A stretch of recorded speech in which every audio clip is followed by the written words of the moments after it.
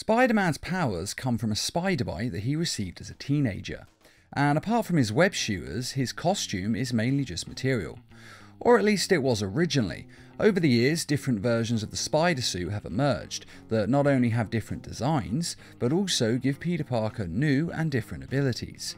In the comics, there are literally hundreds of different suits, and quite a lot of them bestow very different abilities.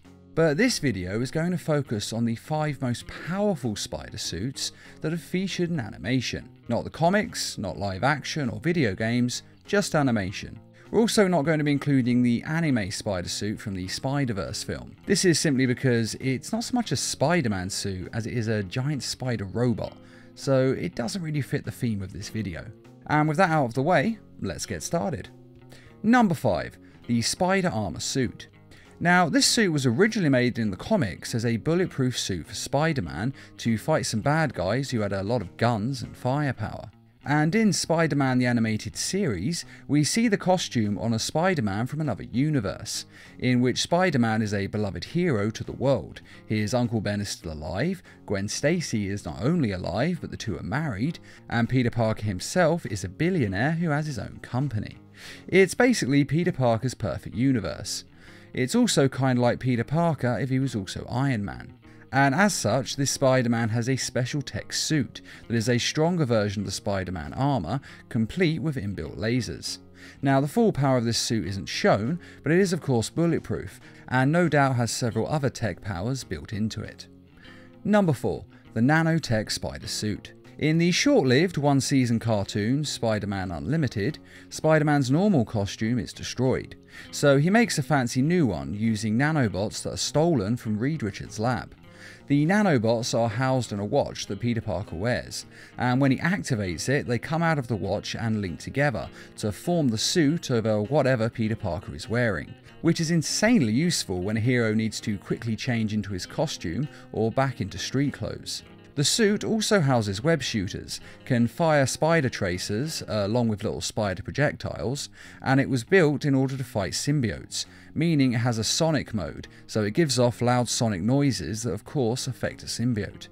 And most impressive of all, it has an active camo mode that essentially makes Spider-Man invisible, which is of course very useful when you're a superhero, as it makes stealth incredibly easy. And of course it has a tactile heads-up display that makes it a lot easier when locking onto targets, especially since it has a night vision mode. And the suit is a nanofiber mesh, so it also makes it very hard to unmask him, as you can't just pull the mask off, as it is essentially seamless. And the material itself is incredibly strong, even able to survive blasts from lasers. And though guns aren't used on this show, it is very possible that it could also stop a bullet. Number 3. The Strange Spider-Man Suit. In the Ultimate Spider-Man series, Doctor Strange at one point gives Spider-Man the Eye of Agamotto, which transforms his spider suit into a magical hybrid of his costume that's sort of half Spider-Man and half Doctor Strange's. This suit gives Spider-Man the ability to fly and to open portals to other dimensions. It also gives him magical purple webs that are reinforced with magical power, meaning they can hold magical and demonic creatures. Now, the full extent of this suit isn't shown, as Spider-Man does give the eye back to Stephen Strange, and he doesn't really get it again for the rest of the series. But he most likely has other magical powers as well, as the Eye of Agamotto is a very powerful magical relic. But since Spider-Man has no sorcery training, he doesn't really know how to use the eye properly, or how to use it to its full extent. So deciding where exactly the suit would go on this list was quite hard for that reason. But since Spider-Man can fly and open portals to other dimensions with it, it really does deserve this spot, as it is still a very powerful suit. Number 2. The Agent Venom Suit. Now, the symbiote suits are extremely powerful, as they boost all of Spider-Man's powers, and once they bonded with his DNA, they're even able to give his powers to others. And some suits of note are the Spider Carnage suit, which not only boosts this alternate universe evil Spider-Man's powers, but it also allows him to morph the suit into different weapons, and of course into different shapes. And in the Unlimited Spider-Man series, the Carnage and Venom suits not only can morph into different shapes and turn into an almost liquid form so they can fit through nearly any gap, but they also make the wearer seemingly invincible, as bullets and laser blasts do fire right through their body and cause damage, but they feel no pain whatsoever, and the destroyed part of them is instantly regenerated. Although of course they are still vulnerable to sonics. But when you're pretty much immune to bullets, well, I think that's a fair trade-off. And though these powers are very impressive, when it comes to raw power, the Agent Venom suit seems to be the best. It has all the standard spider powers, able to stick to walls, shoot webs, super strength, but it can also absorb other weapons and incorporate them into itself. At one point stealing the rocket blasters off of Beetle's suit, and then permanently incorporating them into itself so that he can use these whenever.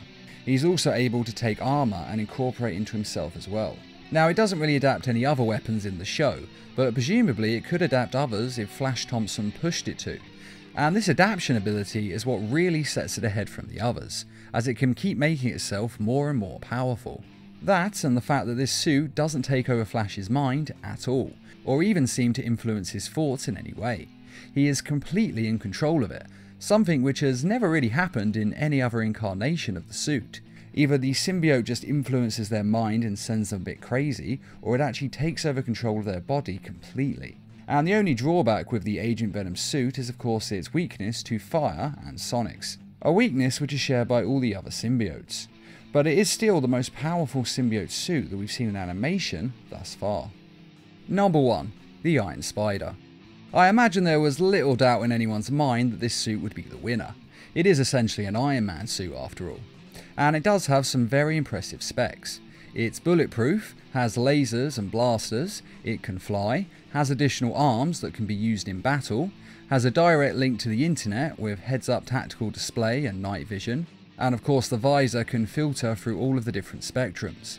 It also has its own web shooters built into the suit and is able to shoot spider tracers.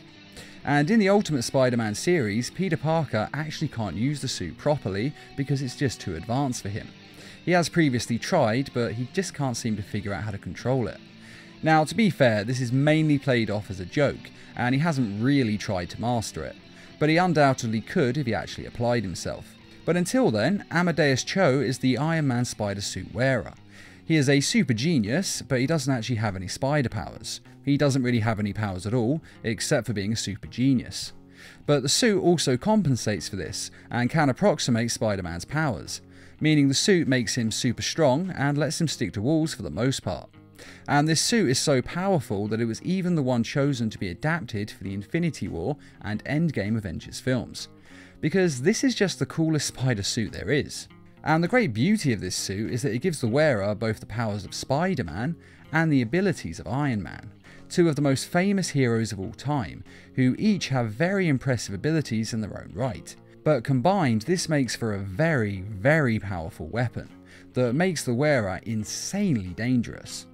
And that is the 5 most powerful spider suits that have featured in animation so far. Now, I feel that I should mention the 2099 spider suit as well. I haven't actually included it in the list because really its only great ability is that it's made of a futuristic material that makes it super strong, and quite possibly stronger than any of these other suits. But other than that, it doesn't seem to grant any other abilities, or at least none that have been shown in animation to date.